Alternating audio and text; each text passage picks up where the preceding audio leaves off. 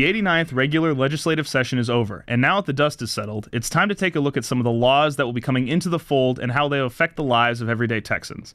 I'm John Mondi, Communications Manager here at TBPF, and today I'm sitting down with my colleagues David Dunmoyer and Grayson Gee from TBPF's Better Tech for Tomorrow policy campaign, which deals with emerging technologies and tech policy within Texas, hoping to make the Lone Star State the leader in the technology space. David, Grayson, it's great to see you both. Thanks for having us on, John. Good to be with you, John. So y'all handle everything tech policy here at the Foundation, and there were certainly plenty of massive tech bills that became law this session. So let's talk about the top bills you're excited to see coming into effect this year.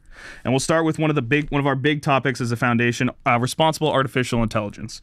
We saw conservative model legislation on AI, including the private sector AI bill, House Bill 149, the public sector AI bill, SB 1964, and a bill regarding protections from deepfakes, SB 20. David, I'll start with you. Can you lay out the landscape for people of what we accomplished on the AI front this session? Absolutely. So top line, we made AI reform a top 10 LAA of the Foundation this year. And the reason was we saw what happened with social media.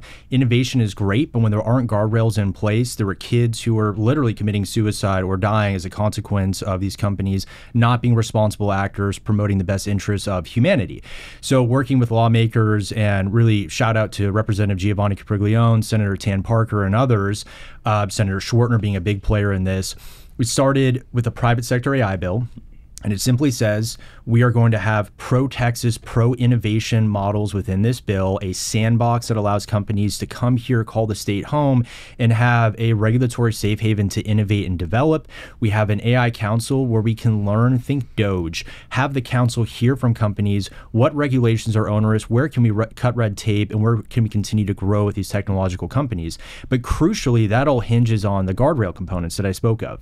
So very simply, AI systems that are intentionally designed to create child sex abuse material, incite violence for children, violate our constitutional rights, create a social scoring system, all that is expressly prohibited. And it's quite honestly a shame that we had to make that a priority, but we do. We see horror stories with companies like Character AI, or even some newer models that are intentionally engineering products to be maximally addictive and harmful for kids. So we said on the private sector AI realm, what happened with social media will not happen with AI. We're going to show we can innovate and lead while having the guardrails to protect our most precious populations in Texas. Grayson, do you have anything to add on to that? Yes. So he talked a little bit about the private sector AI bill. Also, you had mentioned Senate Bill 20, which was a bill that provided prosecutors with the tools to go after criminals that use artificial technologies to modify images and create fake sexually explicit images for whatever purpose they may have, but it essentially provides prosecutors the tools to go after those folks and make sure that justice is enacted in that regard. On the public sector side, in the government sphere, Senate Bill 1964 was passed, sponsored by Senator Parker and Representative Capriglione, which provides for government the opportunity and the means to enact the most Doge-ified reforms to government, I think, of any bill this session, because it equips state government with the tools to implement safely AI in everyday processes, from taxation to just internal like data management and all those things, while also keeping the privacy and security of citizens' data in mind. So it lays the structure for state government to use artificial intelligence, improve efficiencies, decrease costs, and while all at the same time making sure that data is safe and secure. So that's the legislature did a great job in attacking AI from both the private sector perspective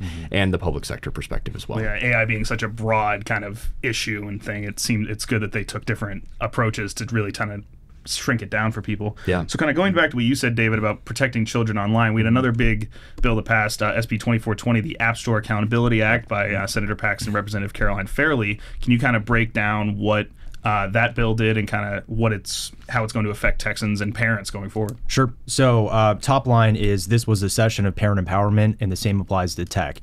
The App Store Accountability Act recognizes that Apple and Google are the single choke point of the digital ecosystem. Why? They own and manage the app stores. The app stores are recognized as the marketplace that we access all the apps, whether it's Instagram, Snapchat, and so on. And so this bill, now law, soon to be, prudently recognizes that they should be responsible for verifying the age of kids that are accessing the App Store, because that allows them entry into all manner of harmful content. And simply it says, parents, they already have their age information. Parents are registered as the parent of a child, and the parent, can approve or deny any apps the child wishes to download or any in-app purchases they wish to make. That's prong one. It addresses the conduct of multi-trillion-dollar companies entering into contracts with minors. In any other realm, that logic does not apply. We're simply comporting that logic in the brick and mortar 7-Eleven CVS landscape to the App Store. Second, transparency. App developers currently have no obligation to make sure their app ratings are actually accurate. We do this with the Motion Picture Association. We do this with ESRB and video games, and it's worked well. This bill now says these app developers can't lie and say an app rated safe for kids 4+ that's encouraging truth or dare, spicy, purity test mode. This is a real app. Can no longer be the regime. We're requiring that they're honest in working with the app stores and providing these ratings. So this is a huge win. Parents are empowered to have the knowledge and transparency into what their kids want to download and do as they see fit and manage their household the way they would in any other manner with technology now. Grayson, is there anything else there that you want to add on to that? Or No, I think that's a good assessment, and I would just emphasize the point that he made, because the legislature considered a wide variety of bills which would attempt to get at the issue of kids and the content that they see online. And one of the major benefits of Senate Bill 2420 is that it does focus specifically on contracts. So it's a content-neutral piece of legislation that empowers parents to prohibit their child from entering into a legally binding contract with a multi-trillion-dollar corporation. That concept in and of itself is easy enough for folks to understand, and it provides the framework from which then parents are able to approve or deny the various downloads that kids make on their phones, and ultimately provides the parents the final say in the content and the digital experience of their child. Yeah, I'm sure the parents of Texas are very grateful to have this new tool in their toolbox when it comes to parenting. That's right. So, Grace, I'm going to kick to you now on House Bill 2963, or the right to repair. I know this is it's a very interesting issue. And it kind of is a simple issue when you think about it, but it's usually a lot more complex. So, Grayson, if you want to break down what HB 2963 does for people and kind of how it'll change their lives. Yeah, so the right to repair is a concept essentially rooted in the idea that when you own a product, it's yours. And as a fundamental component of ownership is the ability to repair that product that you own. And so what HB 2963 does is provide Texans with the tools and equipment necessary to make repairs on the consumer electronic devices that they own. So the right to repair movement has a broad and long history, covering everything from agricultural equipment to cars to all kinds of various devices, refrigerators, you name it. But this bill, because of the fraught nature of the issue, the members chose to take a very tailored approach, specifically focusing solely on consumer electronics, since these devices that we carry around in our pockets every day are very prone to breaking, be it the screen, be it the battery going bad. And so what the objective was ultimately was to provide Texans with the parts and tools necessary to make those repairs for themselves, thus saving them time and also saving them money as it relates to the strict control that first-party manufacturers have over the products that they sell. So, David, is there anything you want to add on top of that? Or I mean, he broke down the policy brilliantly. All I would add is, somebody who, of course, is a user of consumer electronics, I admired Grayson and others' great work and research on this, is learning that there is a vested, well-documented interest from these companies that they make products, they engineer them such that they don't last as long. And on top of that, they vertically control the entire repair process. So if you don't believe me, you probably do.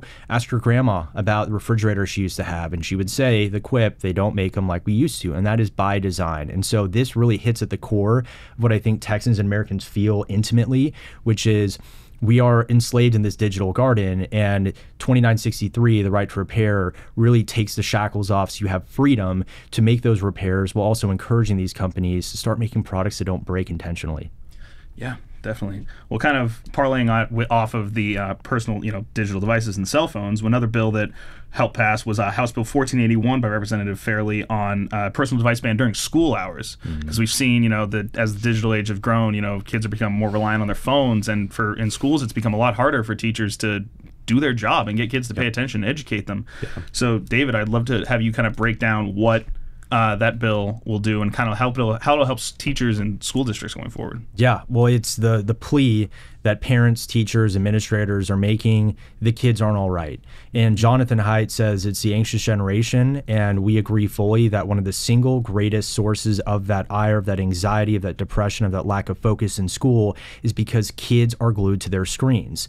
And so what is a seemingly bold policy statement that was the norm 10 years ago is personal devices, your iPhone, your smartwatch, your personal tablet cannot be out during school.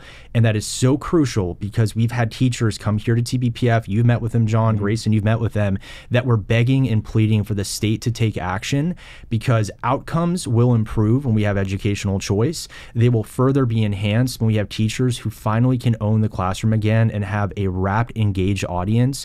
It is not the fault of the kids per se. It is companies that know that this will attract their attention away from learning meaningful skills that set them up for success. So I would argue taking phones out of school may be seen 15, 20 years from now as one of the single greatest indicators to why we see a ballooning of engagement and educational outcomes in Texas, because you're going to see learning environments transform in the state of Texas. So I know a little shameless self-promotion. If you're interested in seeing how school districts that have already kind of taken the steps to take schools out of phones out of schools, I'd recommend watching our episode of the Rebel Tech podcast with a teacher and an administrator from different ISDs around Texas that have already kind of taken that step. The host was pretty good for that one. Yeah, he did all right. So kind of the last, kind of big piece of legislation that we're going to touch on, being here in Austin, we've seen, the rise of these self-driving vehicles, whether it be Waymos, the newly launched Tesla robo-taxis. You kind of do a double take when you're walking, you see a car without a driver in it. So kind of, David, I'd love to kick to you. SB 2807, kind of a bill that passed that was meant to kind of give guardrails for how these autonomous vehicles are meant to operate here in Texas. I'd love for you to break that down for us and kind of see what the the future of transportation in Texas with these vehicles is going to be like. Absolutely. Well, the top line is the future is all companies are coming to Texas to call it home. Texas has been a responsible leader in building out the framework for what a state-based AV policy solution looks like. And what happened this session was a continuation of those efforts. And really what it does is it recognizes we want Texas to innovate and lead with autonomous vehicle technology, but we're not going to give them preferential treatment outside of what us human drivers are required to do.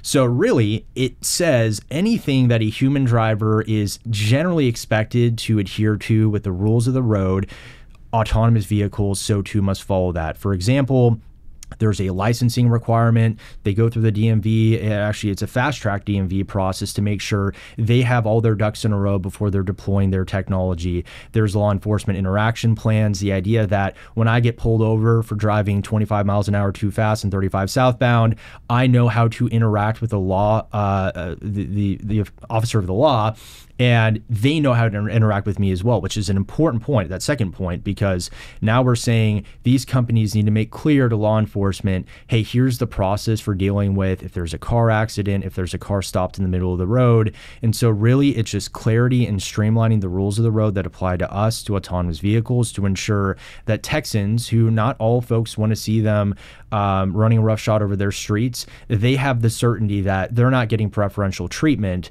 and we can use that as a responsible tool to foster a better relationship between all parties involved as this technology explodes in the state. And thankfully, John, to his point, this framework that's been established in Texas has provided a remarkable degree of certainty for these companies that are coming to Texas. You've got Zoox, Waymo, now Tesla as of recently. These companies realize that Texas is the best environment for a variety of factors, but now certainly because of the regulatory framework that's been put in place, they have certainty to know how to test, when to test, where to test, and it's creating an environment that is allowing Texas to lead in the autonomous vehicle space. It's good to have the, responsible without stifling innovation, but still giving Texans the freedom and liberty to, operate their own vehicles and whatnot. That's right. So, David Grayson, thank you for everything you do for Texans and kind of leading us through the digital age as we continue on. I want to thank all of you for joining us today. If you want to learn more about our Better Tech for Tomorrow campaign, visit texaspolicy.com. Thank you very much.